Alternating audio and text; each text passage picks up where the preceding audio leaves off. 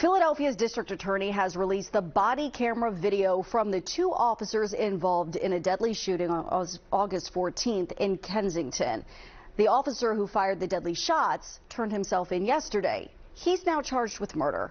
Our Yuki Washington has the story, and we should warn you, the video is graphic and it might be disturbing to watch.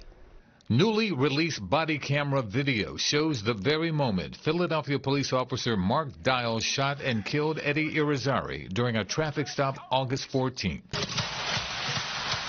These videos speak for themselves. Philadelphia District Attorney Larry Krasner released the footage at the request of the 27-year-old's family, along with video from Dial's partner, who did not fire his gun. I did, Mark did. After firing 6 shots into the car, Officer Dial can be heard ordering Irizarry to put his hands up before dragging him from the vehicle, placing him into a squad car, and driving him to a hospital where he later died. Dial was fired a week later.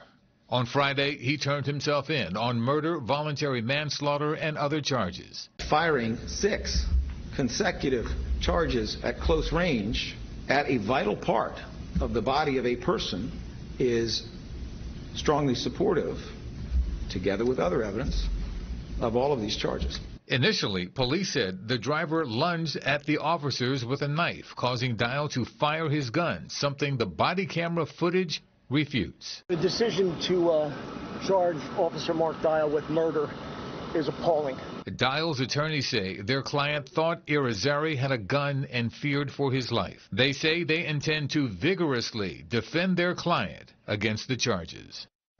And that's our Yuki Washington reporting. At Mark Dial's arraignment, the judge set bail at $500,000. Dial's bond has been posted.